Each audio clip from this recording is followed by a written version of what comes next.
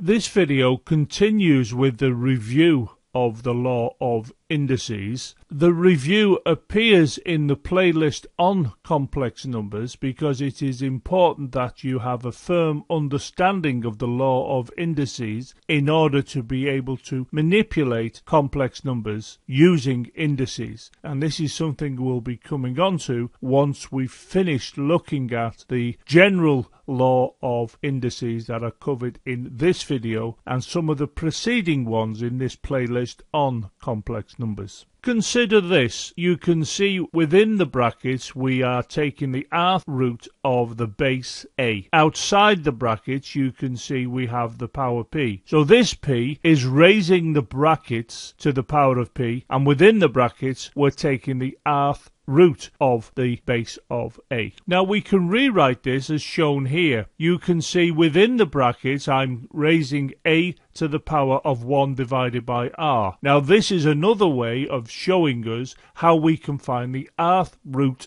of the base a, and was shown in a previous video. And then if you look at the brackets you can see we're raising that to the power of p. Of course here you can see a has been raised to this power and then the brackets are then raised to a power, and when this is the case you can multiply the indices. Again, this was shown in a previous video, so we can rewrite this as shown here, and you can see that the a is raised to the 1 divided by the r, and that is multiplied by the p. Now when the 1 divided by the r is multiplied by the p, what we will get is shown here, a raised to the p divided by the r, because this p multiplied the 1 on the top to give us the p here, and of course the r remains on the bottom. Alternatively, you can write this as shown here, where we have a raised to this power, where you can see the p is divided by the r. Both of these are essentially the same thing, they're just written down slightly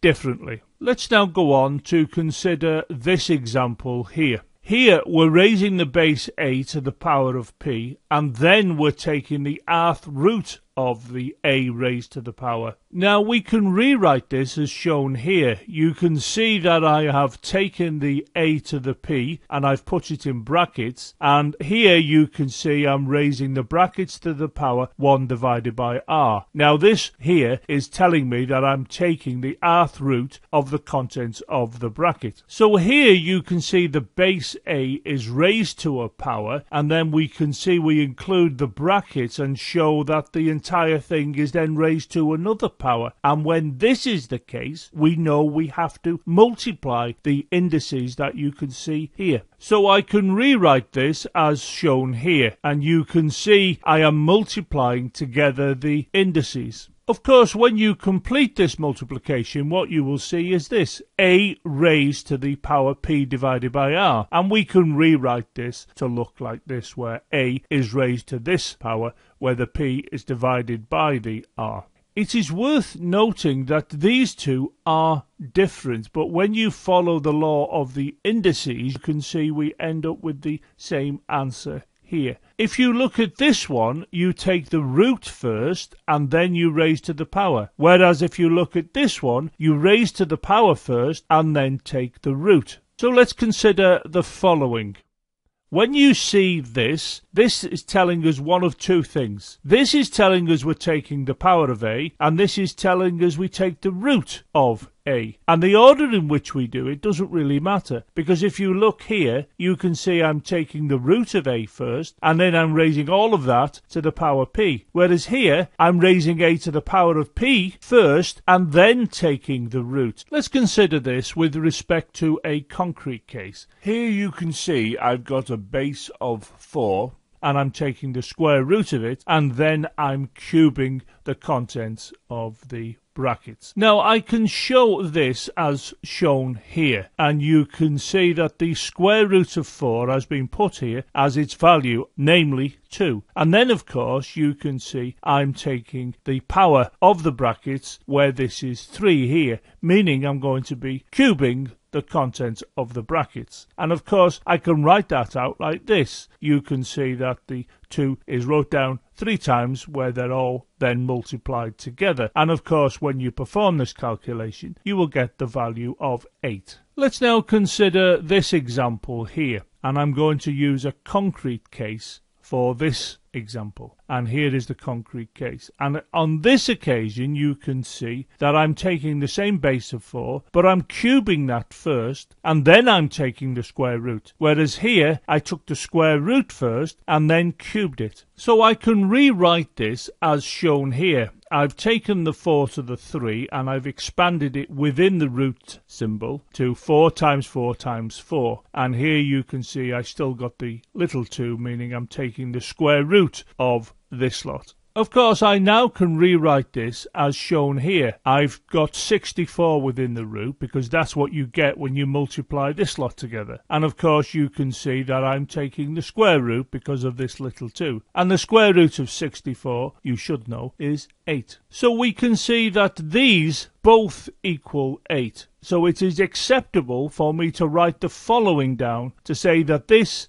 is equal to this, because both of them equal 8.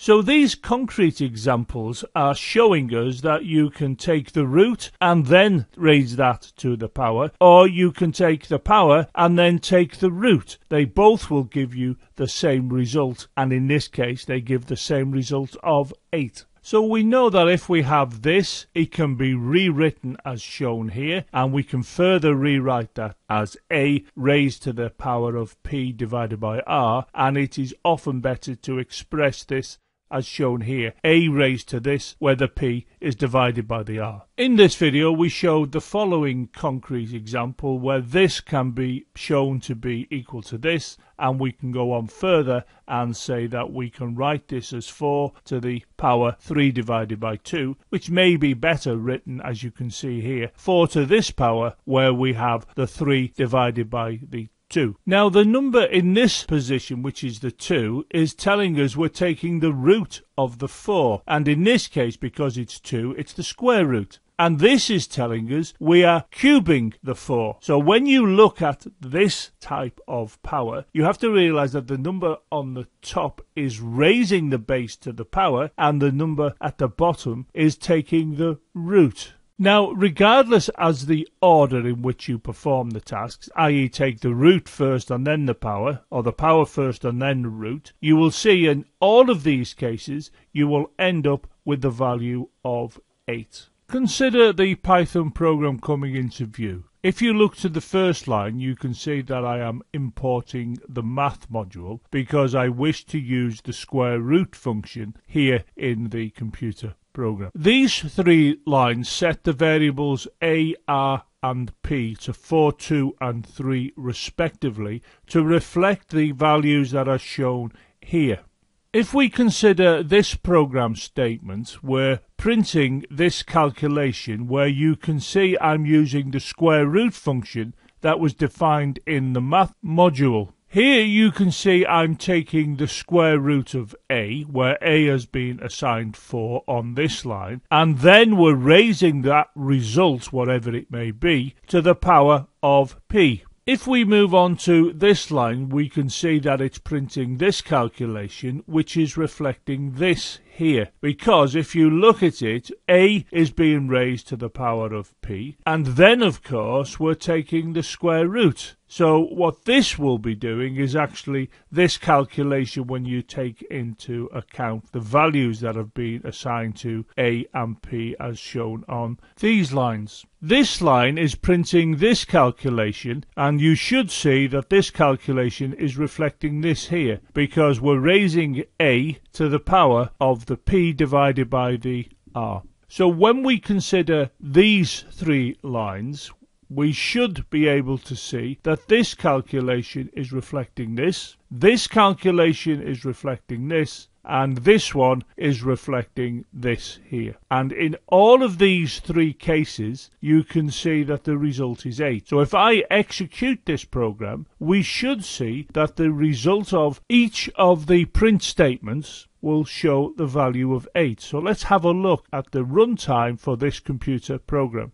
And there you can see in all three cases we get 8, albeit they're in the format of a float, but the value is 8 nonetheless. If we consider the key points for this video, we know if we see this a raised to the power of p divided by r, which we can rewrite as shown here, a to the power of p divided by r, we will be able to perform the following.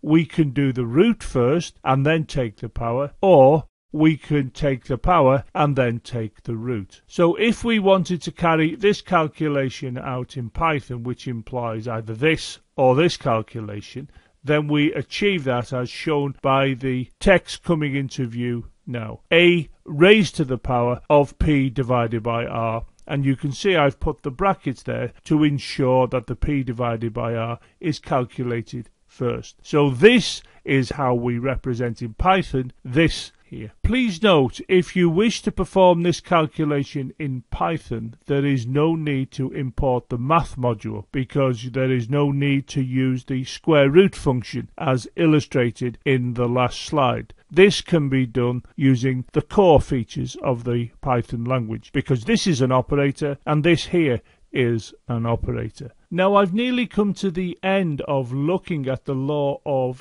indices within this playlist on complex numbers, and you will have noted that I have put the law of indices in the playlist on complex numbers, because if we're going to really get a handle on complex numbers, a knowledge of indices is important. So we started off the playlist by looking at complex numbers, looking at the complex plane, and then I moved over to look at indices in general. So when we come on to the videos that are coming up in the series, you will see that a knowledge of indices is very useful indeed. During the videos on the law of indices, I've also shown you how Python can be used to find the roots and raise powers of numbers using this operator here, and knowing that if you raise to a power that is itself a fraction, you can find roots of numbers. So the Python programs that I've used throughout in their own right might be useful for you, so you can get a handle on raising values to various powers, knowing that the powers can also be responsible for finding the roots if those powers, if those exponents, if those indices are a fraction.